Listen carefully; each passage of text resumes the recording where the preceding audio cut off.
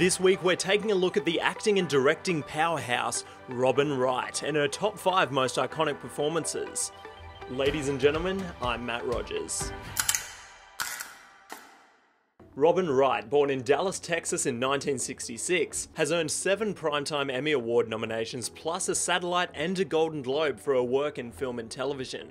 Wright first caught our eye back in 1984 in the NBC soap opera Santa Barbara, however really got some traction in her first major film, which comes in at number 5. The Princess Bride. Wright starred in the title role way back in 1987. Based on the novel of the same name, The Princess Bride has become somewhat of a cult classic. Wright wasn't actually chosen for the role until very late in the casting process, 1 week before they started filming to be exact.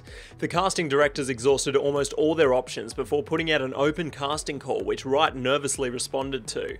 The director and casting director knew she was perfect as soon as they laid eyes on her, and Wright's career was officially underway. Number 4, we have Forrest Gump. The 1994 smash hit drama Forrest Gump, starring Tom Hanks, saw Robin Wright as his love interest Jenny, who is definitely one of Wright's most career-defining roles. However, she wasn't actually the first choice for the part, and not even their second choice.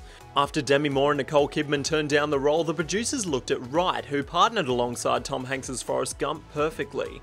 This landed Wright with multiple award nominations, including a Saturn Award, a Screen Actors Guild Award, and a Golden Globe nomination for Best Supporting Actress.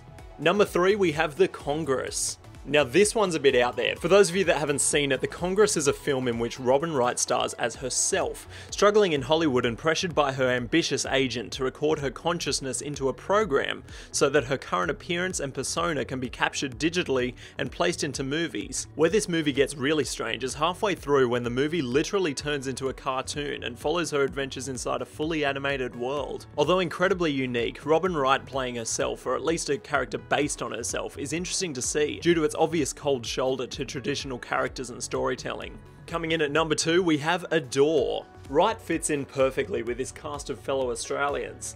Adore is the story of 2 mothers of teens who fall for each other's 18-year-old sons. Lil, played by Naomi Watts, and Roz, played by Wright, both give amazing performances of the conflict both parents have as they face the complicated emotions that come with falling for your best friend's son. Not only is Adore a great movie, but Robin Wright's Australian accent is borderline flawless. Australian accents are never ever depicted correctly in film.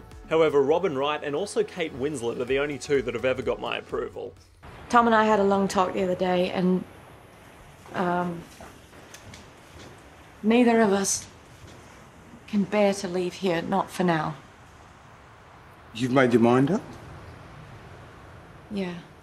Now before we get to number 1, let's take a look at some honourable mentions. Wonder Woman.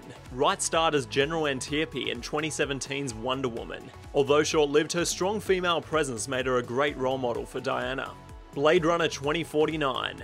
Yet another strong female role. Wright played a lieutenant and stole the few scenes that she was in, but none of these lived up to our number 1 spot. Number 1 is Claire Underwood from House of Cards.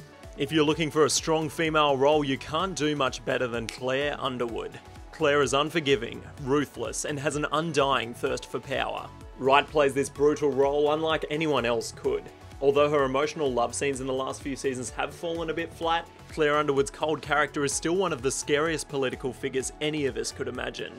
After working with Robin Wright in The Girl with the Dragon Tattoo, David Fincher approached her to star in the series, which first aired in 2013. Since then, she has also directed 9 episodes of the Netflix original. After 3 seasons, the character of Claire Underwood became more prominent, and for season 4 of the show, Wright fought for a pay rise to match her co-star Kevin Spacey. After contract disputes, Wright was paid $420,000 per episode, which still was shadowed by Spacey's $500,000 per episode. If you ask me, although Hollywood is known for paying male actors more, Wright didn't quite have the same credentials that Spacey did coming into the series. Although the argument could be made that looking at House of Cards on its own, season 4 onwards did see the Underwoods take an equal spotlight. Robin Wright got the last laugh though. In October of 2017, it was announced that due to sexual misconduct allegations, Spacey was fired from the show altogether, leaving Wright to star solo in the upcoming 6th and final season.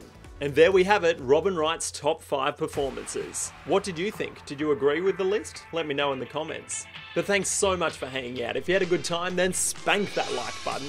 And if you subscribed during this video, then welcome aboard. This is Matt Rogers, and that is all.